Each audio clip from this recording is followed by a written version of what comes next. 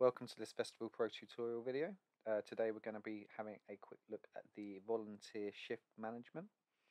So I'm going to log in here as the event organizer, and we're going to have a look at setting up new shifts, how you add people into shifts, how many people you need on shifts, and assigning certain people to certain managers and so on and so forth.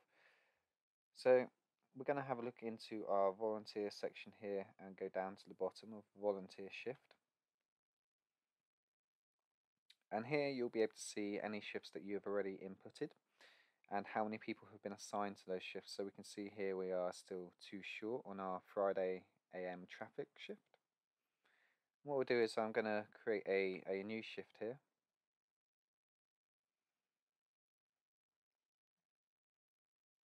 And we'll go add another. And perhaps we need somebody to look after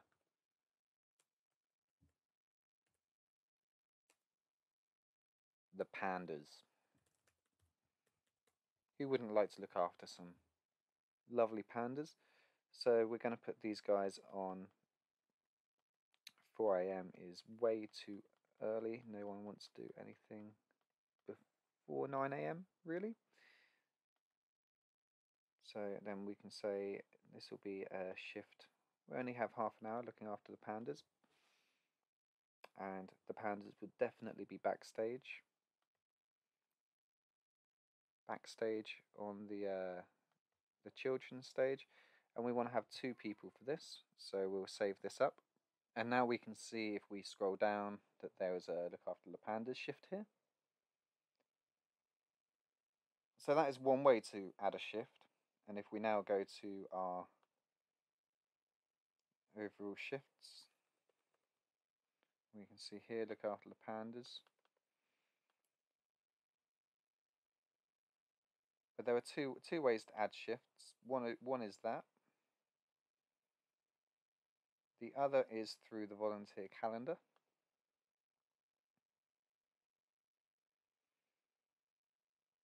And on the calendar, you've got the ability to quite visually work with this information. And you can see what clashes. So you can see actually here we've got our pandas. They're going to be backstage, but there's also 2 people backstage on the main stage. Marie Rothman and Michael Clark. So what I'm going to do here is, since we can see this is a conflict, if I try to add somebody, so to add somebody to a shift, we'll be able to click the little plus, add somebody, and we can search for any of our volunteers here.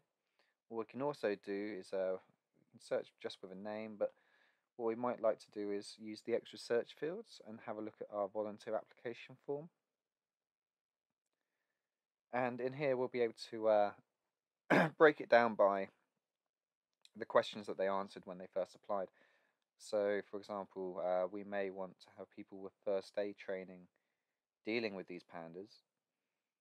So let's search for anybody who had first aid training, and we can see Marie Rothman here. And you'll see it comes up with a conflict. It will warn you that someone's got a shift at the same time, but it will allow you to still add them if you need to. So we'll just go ahead and delete Marie here. And then we're going to run a new search, and we'll pull up a couple of new stewards to put in there. Everybody with first aid training. And that's going to give us a list of people here. And then we might want to assign Mikey Martin to this. And then perhaps we also want to put James Minto onto this shift, and they can be our panda watchers.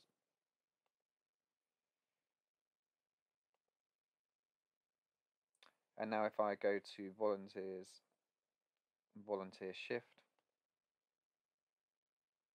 we can see that our looking after the panda shift is complete. I'm going to go back to the volunteer calendar, and now we'll open up Saturday. And we'll look at the other way to create a shift. Let's say access control. We can click on the little plus here and we can choose how long or how short a shift might like to be. So access control perhaps is to stop the pandas. Sounds like a theatrical performance.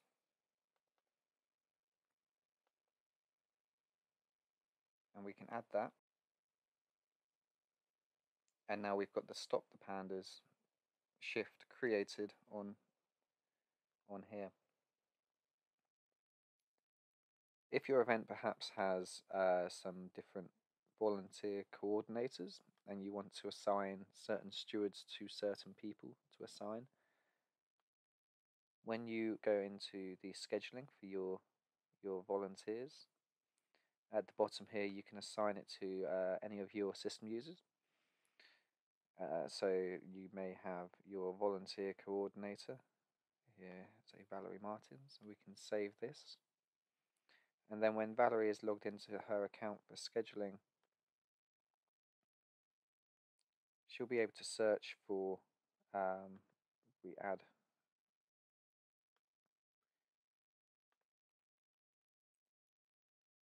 somebody to this shift, we can look for people who are assigned to you.